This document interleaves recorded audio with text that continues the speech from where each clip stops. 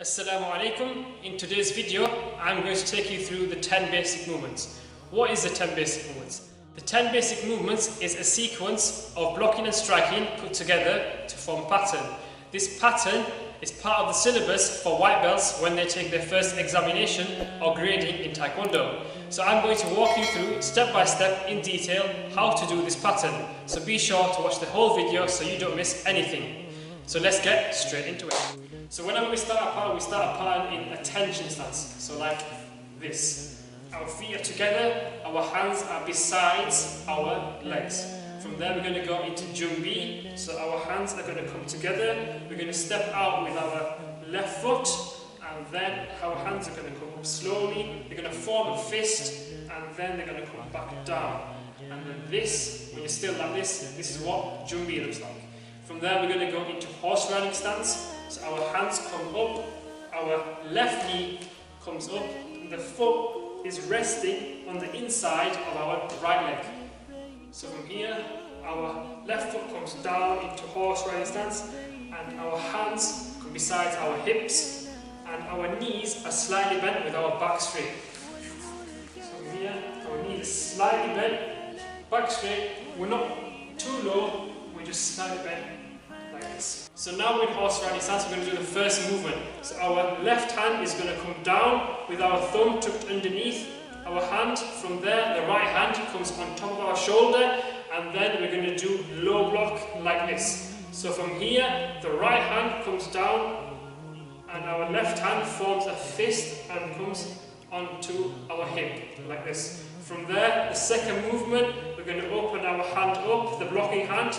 Our left hand comes on top of our shoulder, and we're going to do a low block again. So we're going to repeat both movements each side.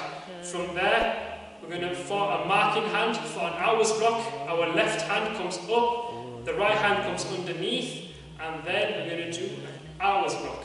So the hour's block, the hand is in line, the same height as the shoulder, and it's a bit to the side of our body, like this. From there, we're going to form a marking hand. The hand's going to come out, straight out. Remember to tuck your thumbs underneath. The left hand comes underneath, and then we're going to do another hour's block.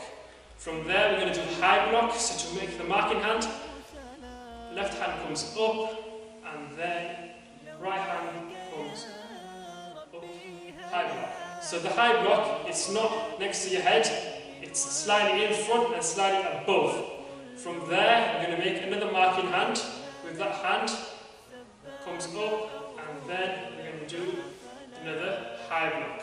From there, we're going to make another marking hand for a punch this time to our body. So the marking hand comes in line with our body, and from there, we're going to punch. When we punch to the center of our body, the solar plexus, like this, and then from there, we're going to make another marking hand, punch out.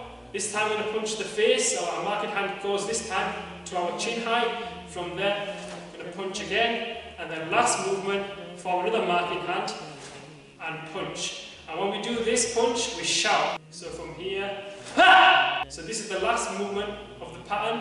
Now our hand is going to come on our hip, and then from there, we're in horse riding stance still, and we're going to return back to a tension stance. So what's going to happen is, our left foot this time is going to come back to our right foot, and we're going to go back into Jumbi. So our hands come together, they come up, form a fist, and back down. From there, we're going to go into a tension, so our left foot comes to our right foot, like this, and hands come besides our legs. If you want to see me doing this pattern at the pace that you'll do it in a grading or examination, please check out this video here. So if you still have any questions, please put them down in the comments, and I'll get back to you as soon as possible.